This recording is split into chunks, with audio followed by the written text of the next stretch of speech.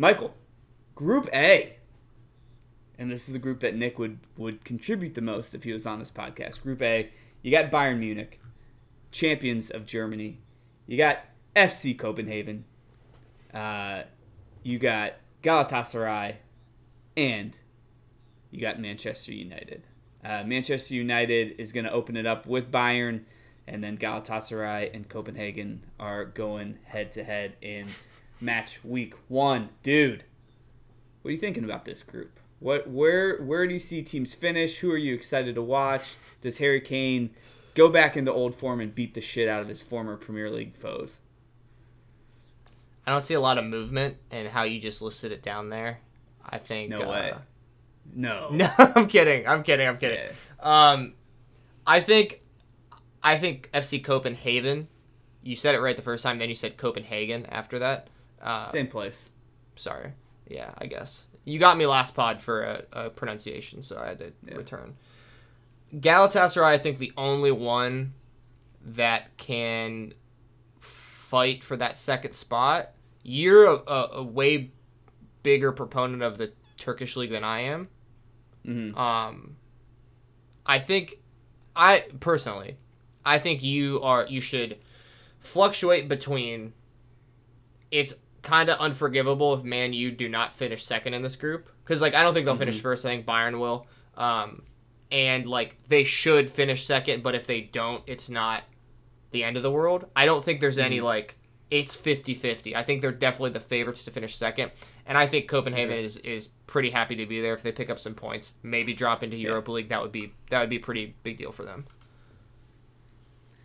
Yeah, I totally agree. It's really interesting because you want to be, in my head, I want to be gracious to other teams, but then I get to play the game on the other foot where it's I think the Premier League's the best league in the world, and you can't really do those things together. I do think going away to Galatasaray is going to be tough. Turkish fans are just kind of fucking wild and crazy, and there's going to be flares, and there's going to be trash, and there's going to be whatever. And on top of that, Galatasaray is essentially the land of misfit toys for older players now. They got Icardi, they got Saha, they got a few other people that on the top of my brain, on the top of my cranium's not coming to me right now. And Man United, as we just talked about yesterday, and we've been talking about here in our normal Premier League podcast, not starting the hottest.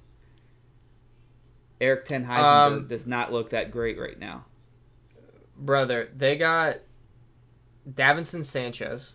Mm-hmm. They got Tanguy and Ndombele. Mm-hmm. Just got him. And they got Hakim Ziyech. Yep, that's the one I was thinking that I was I know there's another big name there. It's an interesting team. If they do finish second, I wouldn't be surprised. I do feel if Man United finish third, there's going to be a really wild Europa League coming, essentially. I think that'll be a stacked pack. But I'm with you. If you're a Man United fan, if you're a fan of soccer, you got to assume Man United's favorite to finish second. Bayern's got to take the top spot. Galatasaray is going to Europa League. And how you just said, Kobenhaven, they're just happy to be here, man. They're just happy to be part of the Absolutely. Anthem. Let me just finish this off, though. Dries Mertens. Yep. Lucas Torreira. Yep. And somebody that you'll be very familiar with, Angelino. Absolutely. Angelino taking his talents to Turkey. Look, it's one of those, it's a FIFA team that only I would create. I think you don't really do this too often. I love going into FIFA and being who are the old guys that people said were washed up and can't play anymore? And I'm going to have them have a great season. That's the type of storyline I like. Love the team like this. So I'm rooting for Galatasaray for sure. For sure. Sounds good. We're both on Kopenhagen last, right? Yeah, just happy to be here. Okay, perfect.